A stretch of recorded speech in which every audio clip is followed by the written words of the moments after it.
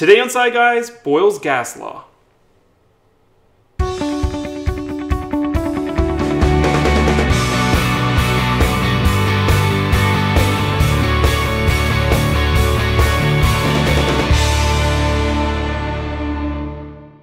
Welcome to Sci Guys. I'm Ryan. And I'm Mark. And today we'll be starting our three-part series on the laws of gases. Today's episode, Boyle's Law. Under pressure.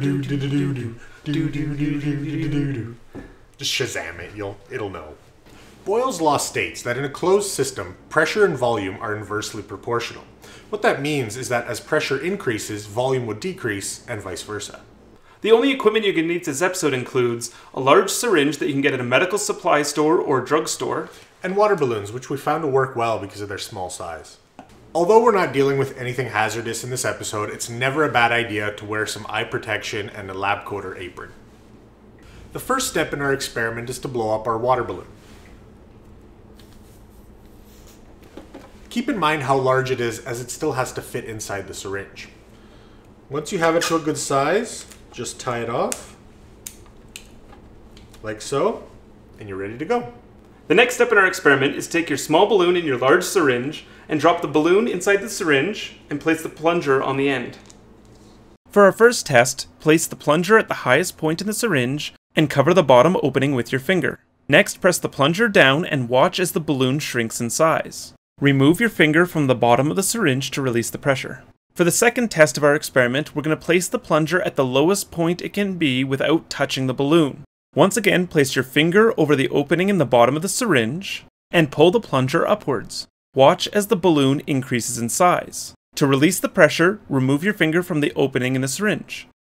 Let's look at this experiment a little closer. Boyle's gas law states that when a fixed amount or mass of an ideal gas is kept at a constant temperature and in a closed system, then its pressure and volume are inversely proportional. What this means is, when pressure increases, volume decreases, and as pressure decreases, volume increases. An ideal gas is a theoretical gas composed of a set of randomly moving, non-interacting particles. Under normal conditions, many gases such as oxygen, hydrogen, and some heavier gases like carbon dioxide will behave like an ideal gas. This means they follow the laws of ideal gases, such as Boyle's law. In our experiment, the balloon and syringe are filled with tons of gaseous air molecules. Placing your finger over the opening at the bottom of the syringe keeps the mass of air molecules constant and creates a closed system that will allow us to manipulate the pressure and volume. When we press the plunger down, we are increasing the pressure being placed on the air molecules inside the syringe by reducing its volume. As the pressure increases, the amount of force placed on our air molecules increases and they are forced closer and closer together, decreasing the volume of space that our gas takes up and shrinking the size of our balloon.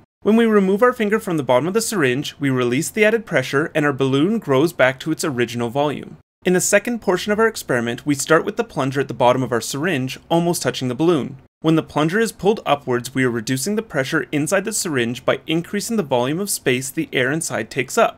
This decrease in pressure and increase in volume pulls the air molecules further apart, increasing the amount of space the gas takes up, growing and expanding the size of our balloon. Removing your finger from the bottom of the syringe returns the pressure back to normal, reducing the volume and size of our balloon. When we compare the two variations of this experiment side by side, we can clearly see the inversely proportional relationship between the volume and pressure of an ideal gas. This relationship is known as Boyle's law. Well, that's it for episode 1 of our series on gas laws covering Boyle's Law. Thanks for watching. If you enjoyed this episode, let us know in the comments below and subscribe for future episodes. And remember, like us on Facebook and follow us on Twitter. And if you have any questions related to this experiment, or about science in general, let us know in the comments below or on Facebook and we'll try to help you out as best possible. Thanks for watching. Bye. Bye. Here at Sci Guys, we're always curious how experiments turn out. So if you do these experiments at home, share a video or photo of them with us on our Facebook or Google Plus page. But remember to always ask your parents' permission before you share any photos or videos.